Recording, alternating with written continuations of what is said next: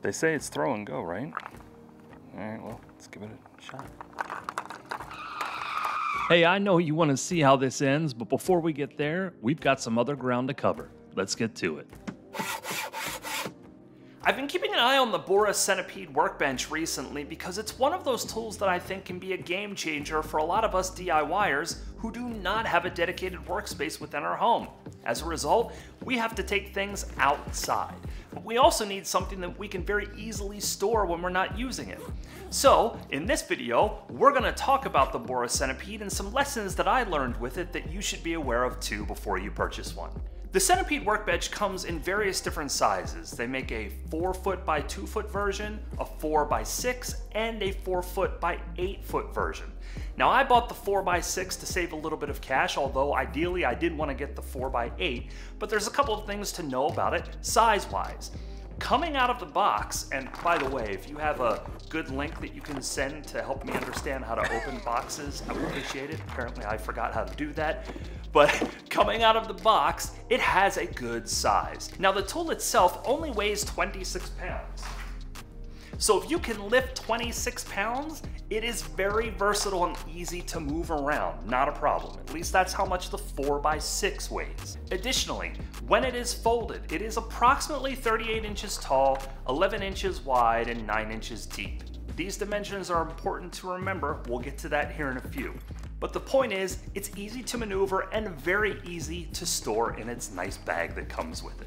I don't weigh anything close to what Bora advertises as far as how much weight this table can handle. They say it's 4,500 pounds is the max, but I decided to do my high-tech test of how stable it was with what weight I have, which is less than 200 pounds. But the point is, I found it very stable. I did not find any issues with it, feeling like it was gonna tip over, fall apart, or anything. It does feel like it's a very sturdy table. On the top of each of the struts on the workbench, there are what they call these P-tops. They're made out of a polymer. They're a patented material that Bora has come up with. However, the point is, they're made to protect the surface of what you're working on, which I really didn't get a chance to test, but also to protect the struts themselves from things like saw blades, which is a good thing to have. Now my model came with 4 clamps that work actually very well. I've found that when you push down on the top, if you have a piece of plywood that's bowed a little bit, it actually pulls it down to the top of that P-top on top of the strut. So they work pretty well. They also came with 4 X-cups, and the X-cups are shaped to hold a 2x4 perfectly, so if you want to put a 2x4 across the struts to do cutting or other work that you want to do, you can do that very easily. I found that it fits perfectly. I only have 4, so I really didn't have a chance to do anything crazy with it, but you can purchase more accessories from Bora.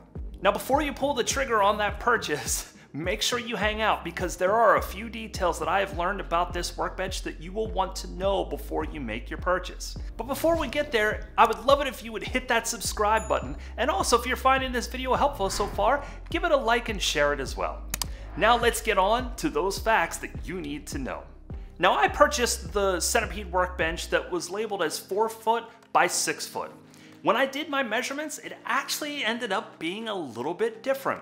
I found that it was 4 feet, 1.5, almost 2 inches wide, and it was 6 feet, 1.5 inches long. So you do have a little bit of extra space on the top of the workbench. That's good to know.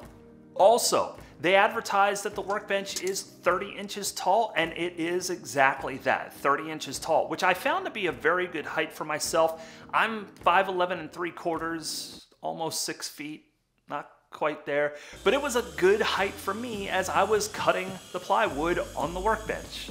And now for the last 3 things that you'll want to know. First, you open it by grabbing the top of the 2 P-tops in the middle and expanding it out. But I bet you're wondering how the good old throw and go ended up. Well, here you go. That was pretty ugly.